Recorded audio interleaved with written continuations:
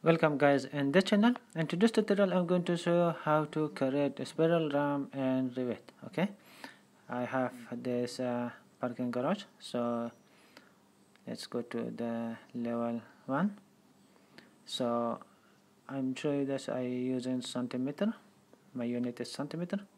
So let's create a line like this,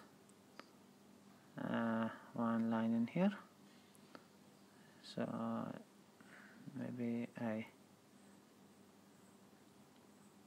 make 3 meter. Okay, and now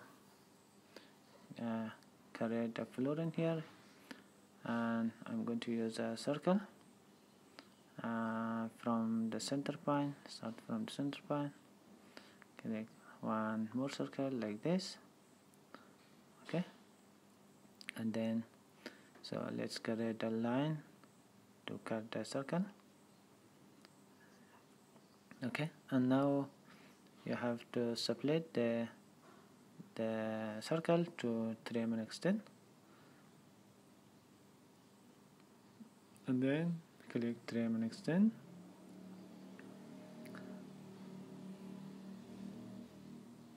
Okay, and finish. So let's see in 3D. It's like this now. Okay, and now click to modify sub element. Okay, and then click to this line. Okay, modify, and then click to this line and change this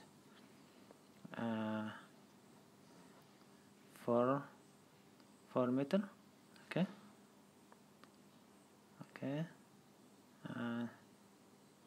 because I choose the 400 because the height of my building was the 400. This is how to create a spiral ramp in Revit.